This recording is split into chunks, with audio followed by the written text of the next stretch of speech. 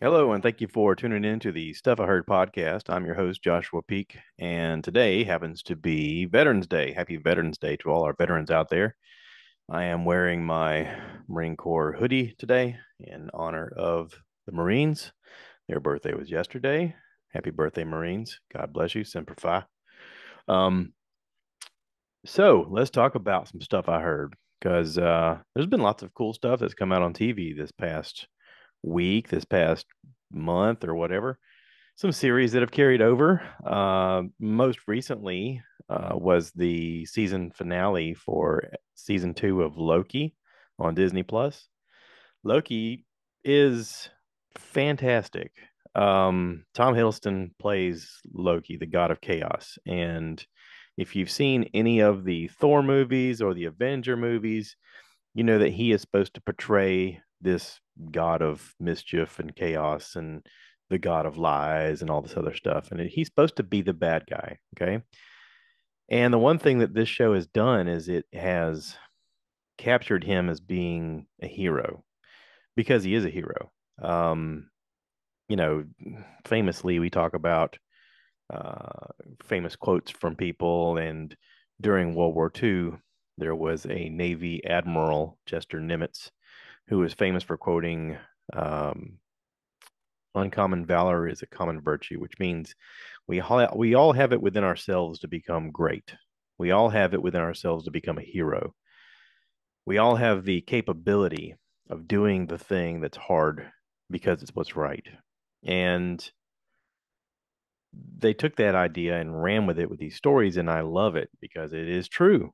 Um, you don't have to be a certain person. You don't have to have the right look or the right background story.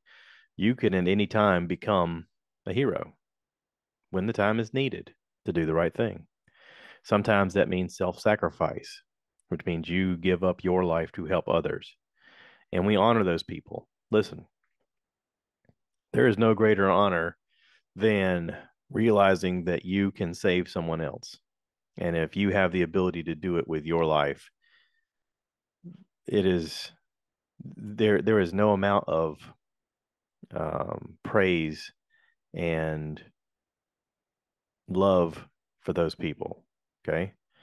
That is one of the biggest reasons why this country has such a history of honoring our veterans because we understand that sacrifice is not easy and that it is ultimately the reason why we are who we are, why we're here is because of the sacrifice of other people.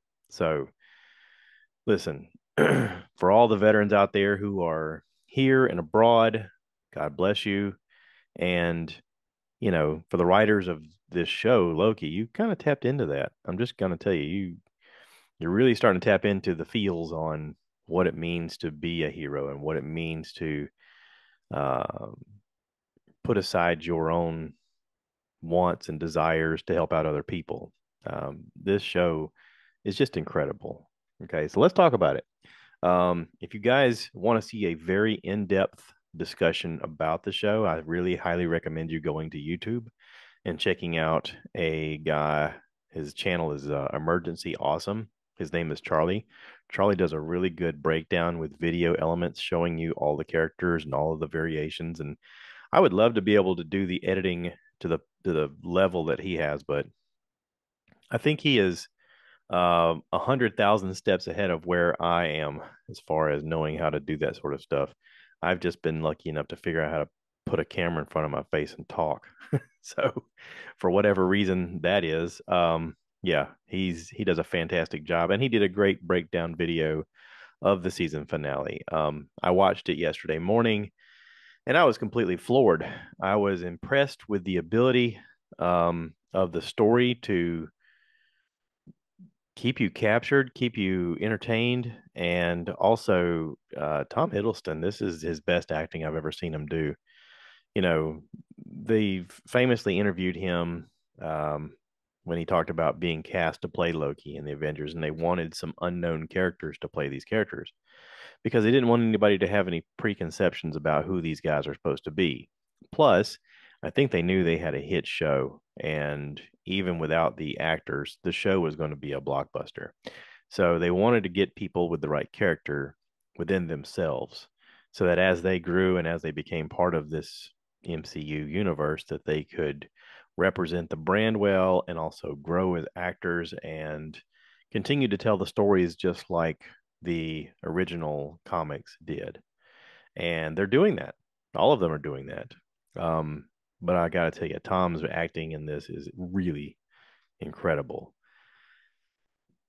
So if you guys are keeping up with the TVA and Tom's part in this, yet Loki's part in this, this episode was just fantastic because he realizes that while the multiverse is tearing apart with this time loom, that there is a component that needs to be there that is not created, and he does a great Groundhog Day version of going back in time, but he can do it sort of when he wants. So he can just repeat time, repeat time, repeat time, go back, learn things. It even has these interesting forward jumps where it says, a few centuries later, as the tagline, because he has to learn everything that Obi knows and everything that Casey knows and everything that Timely knows. And then he gets to the point where he knows all of it and finds out that everything that they're working for doesn't work. And then he has to figure out, okay, well, what do I need to do to stop this from happening? Because no matter what we do here doesn't matter. So he goes to the end of time to meet He Who Remains in the original from season one, where he and Sylvie face off against Timely, or He Who Remains, and Sylvie kills him. And that's what originally breaks the timeline, or breaks the sacred timeline, the one that we all have known and followed thus far. And in there, he realizes after repeating it over and over and over so many times that the only way he can stop it is to kill Sylvie. And he doesn't want to kill Sylvie because he loves her, because she's a variant of him. She's a version of him. And he doesn't love anybody any more than he loves himself. So, but he genuinely loves her. Um, and he can't stop her. He doesn't want to stop her. He's now looking at her and the other people that he's become friends with in the TVA through this eons of tasks that they've done together as his friends, and he wants to protect his friends. And so he has a moment where he gets to stop time and have a conversation, a real conversation with He Who Remains. And I was looking forward to this conversation since the beginning, because I was like, okay, so now we're going to actually hear them plainly speak about what it means, what they can do, even with all of the rules of stopping time that we've learned from watching the show. What is the element that we're missing? And basically, Tommy says you have two choices: you can kill her and protect the timeline, to protect the sacred timeline, me, um, or you can just let this keep repeating for eternity, and I'll still be here because this is how this works, and time will just loop on itself over and over and over again. And Loki doesn't like either one of those options. So he decides to find a third option. And basically, he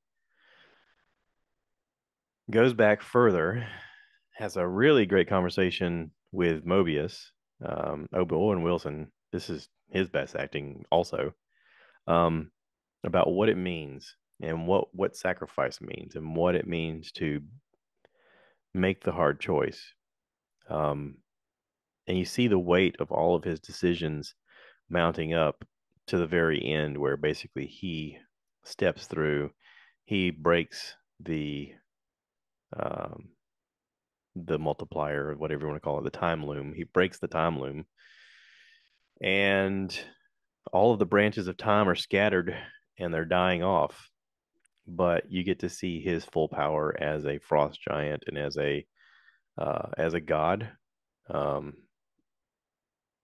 grab the timelines and then use all of the power that he's learned to then keep them alive.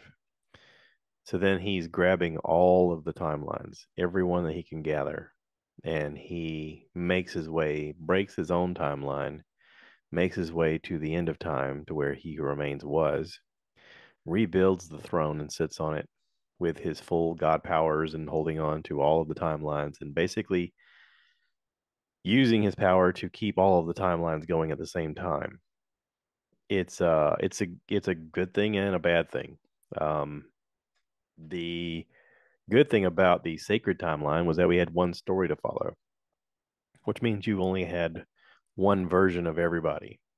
When you have all of the versions, that means you also have all of the versions of the good version and all of the versions of the bad version. So all of the villains, all of the characters, again, Loki now for the second time has become the focal point and the center point of all of the other shows that are going to happen. I've heard it said that he is now the god of stories, and there's echoes of his father saying, "You were born to be king," him saying on multiple times, I want a throne, and then later on saying, I don't want a throne, and realizing that he ends up taking a throne with the responsibility of being completely alone because that's the only way that all of his friends survive. And without speaking a word for several minutes of him gathering these timelines and walking through time, using his magic to create steps to get to the throne and building the throne with the um, gold inlaid uh, portions to hold it together, much like the Japanese art of like when a plate breaks, they use gold to bond it back together, and so it looks beautiful, but it's also preserving the break because you everything that's broken is still beautiful and still usable. And they captured that perfectly in this. So listen, to all the writers of Loki, Kevin Feige, all of you guys over there at MCU, Tom Hiddleston, you guys have killed it with this episode. This season is just phenomenal. Um, I want to watch the last episode multiple times. It was that good. So my hat's off to you. It's just fantastic. Um, okay, let's talk about another series that I watched. Um, I'm sure if you have Netflix, you've seen this advertised, but I just happened to look it up one day because I was curious.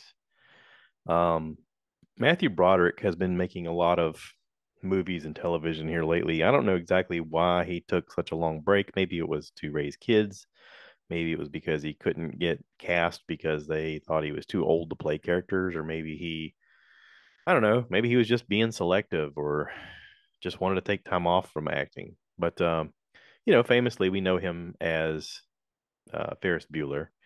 Um, and then he didn't work for a long time. Him and his wife, Sarah Michelle, I mean, not Sarah Michelle. You know who his wife is. I can't even think of her name. Um, they are a famous Hollywood couple. She's gone on and done the Sex and the City episodes and the series and all other kind of movies and stuff. And what is her name? God, why am I blanking on this? I didn't look this up before now because I wasn't planning on talking about it. Yeah, Sarah Jessica Parker. Yeah, and they have twins. Aw, they have a son and twins who are turning 20. Okay, so maybe he took time off to raise his kids. Um, but yeah, so he's the main character in this sort of in this show, Painkiller. It centers around Purdue Pharma and their creation of OxyContin, Contin, I guess is how you're supposed to pronounce it. Um, this was difficult to watch because the opioid pandemic hit everybody in this country really hard. Matter of fact, it hurt a lot of people around the world. It was seen as the decline of our civilization just as much as crack cocaine was back in the 80s and 90s. Um, right off the bat, there's a beginning of every episode where someone is saying Uh, this show is based on true events, although there are characters and storylines that are fictionalized. What is not fiction is, and then they hold up a picture of their loved one, a son, a daughter, a brother, a sister who died of an overdose. Um, and it was hard to watch. Uh, if you know anybody who struggled with addiction, it is very real.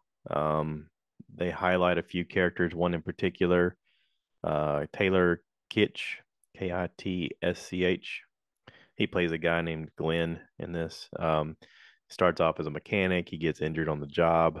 They prescribe him pain meds. He gets addicted to pain meds, and it gets darker and darker and darker. And it looks exactly like that in real life. Um, he should get a some kind of recognition or award for playing this guy. It was it's pretty hard to watch um, because it was so real. Um, one of my favorite actresses, I don't know how to pronounce her name, but I'm going to try. Uzo Abduba, Aduba, Uzo Aduba. She plays Edie Flowers in this. She's supposed to be an investigator for the um, district attorney's office in Virginia. Um, she is an amazing actress. She's most famous for playing a character called Crazy Eyes on Orange is the New Black. Everything that I've seen her in, she's impressive. She is just a phenomenal actor, and the weight of this episode or this show or whatever is on her shoulders to portray this person who has investigated this awful situation, this pandemic of misuse of pain medicine, um, and the blatant marketing that Purdue Pharma used, primarily this Richard Sackler, which Matthew Broderick plays Richard Sackler in this. He plays this guy who is just trying to figure out how to make a buck, and in the process realizes that what he's doing is hurting people, but does not care. Just keeps pushing forward. Um, it's uh, it's hard to watch. It's hard to watch because you know it's real, even though it's a fictionalized show. Man, it is hard to read. It is hard to watch. So, Richard Sackler currently lives in Austin, Texas. His son David attended a virtual hearing as part of Purdue's ongoing bankruptcy proceedings. This is on Google right now. I'm just looking at Google for August 20th of 2023. They were required to listen to a series of 24 statements by people given whose lives have been personally affected by the opioid crisis that the company started. Hmm. It's also said that they still have billions of dollars. Purdue Pharma filed for bankruptcy in August of this year.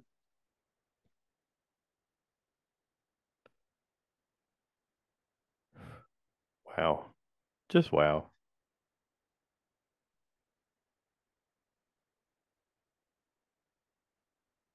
They've changed the formula for the Oxycontin to be oxycodone, which is a slow release tablet. It's only available by prescription, and um, they changed it so that you couldn't crush it and snort it and shoot it and all that other stuff. They did something to it so you can't use it the way it was used before. Um, but I remember when this was happening. I also remember when my mom called me to let me know that they had officially stopped selling this. Um, this sort of highlights the drug industry as a whole and their willingness to do whatever it takes to make a dollar, no matter how much harm it causes people. Um, there's really a problem in this country of pharmaceutical companies pushing their weight around where they're sort of running amok without any ramifications of anything. I mean, this guy created a painkiller supposedly that was highly addictive, um, with a high mortality rate, and just they show you the flaws of all of it all the way through, like the history of it, how it began, how it continued, how it got worse, how it went off the rails, and they didn't care. They were making so much money, they did not care. Yeah, it was it's pretty hard to watch, but I almost feel like it should be mandatory for everyone to watch because it does highlight a lot of what we go through here in this country, um, with predatory pharmaceutical companies. I mean, we just got out of a situation where something similar happened. I'm not allowed to talk about it because if I do, I get banned from every platform. But yeah, history is going to be very unkind to this generation for a lot of things, but primarily for letting the wrong people have the narrative. Yeah. So, listen, Peter Berg directed this. I think he was part writer on this. The whole cast nailed this. They really showed the dark and dirty version of what happened, and not purposely trying to make the company look bad, but honestly, just a this is just a fictionalized documentary. um, yeah, I'm not I'm not allowed to talk about how this is reflected in our personal life, but let's just say that we've seen this up close and it is not great. And it affected a lot of people. A lot of people passed away because of big pharma. So, yeah, check out Painkiller. All right, switch gears.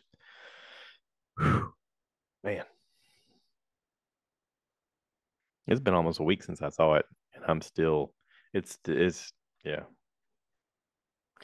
Um, so my friend Josh Treadaway and I talked on the phone this past week, and he made a comment that a friend of his really was hammering home to him this new show that's on Netflix. It's called Bodies, and as he's describing it to him, he said along the way, he goes, "Oh, my buddy Josh Peak would love this show.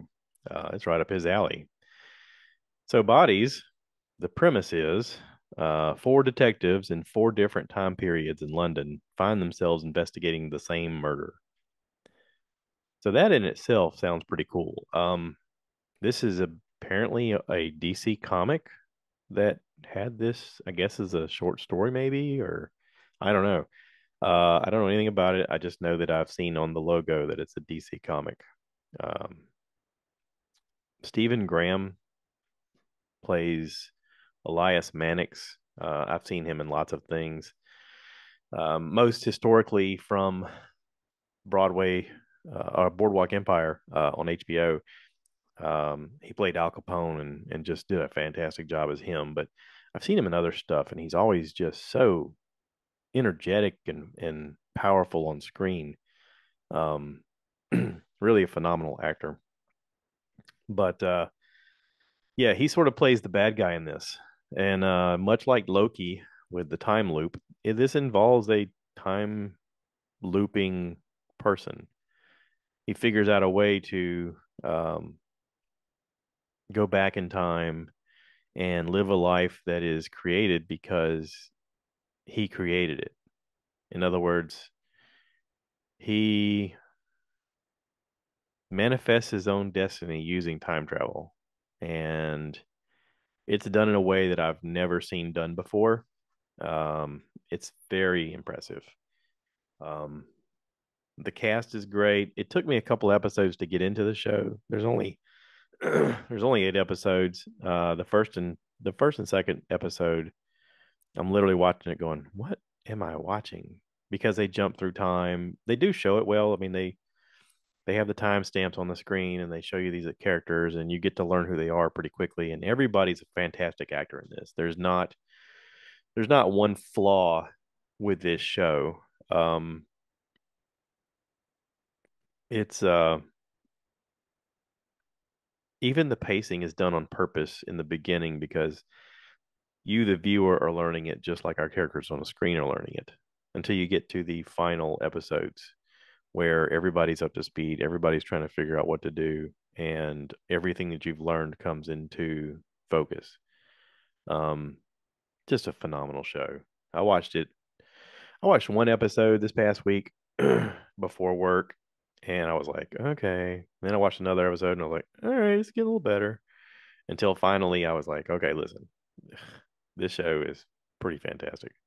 And I watched all of the episodes yesterday, all of the rest of the episodes yesterday. It was great. So um, really enjoyed it.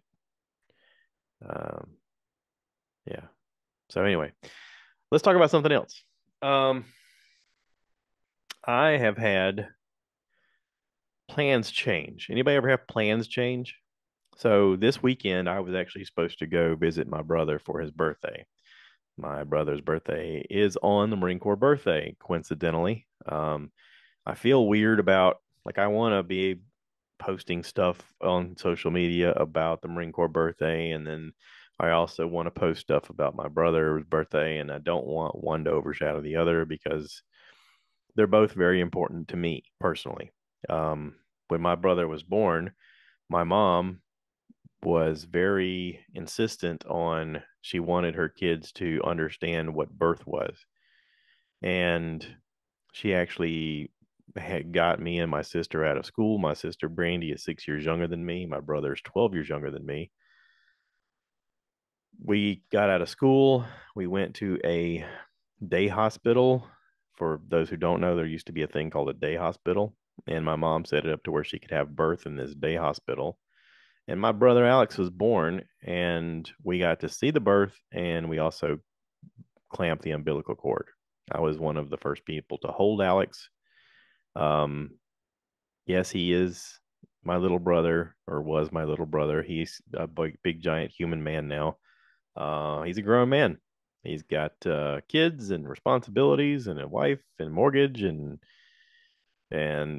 he coaches up at Blue Ridge High School, the girls basketball team. Whenever he took it over, they only had 2 wins, and very quickly he took them to regionals and then to championship playoffs, and he's just done a fantastic job as a coach up there. And more than anything, um, he's become a fixture for the community, for the kids, for that school. And he told them, he said, winning isn't everything. Like he told me when he interviewed, he told them, winning is not the goal. My goal is to help these kids win in life. If we happen to win a few games, that's great. But I want them to be better adults and better community leaders. And so I'm going to put my stamp on this and see what I can do to help these individuals grow.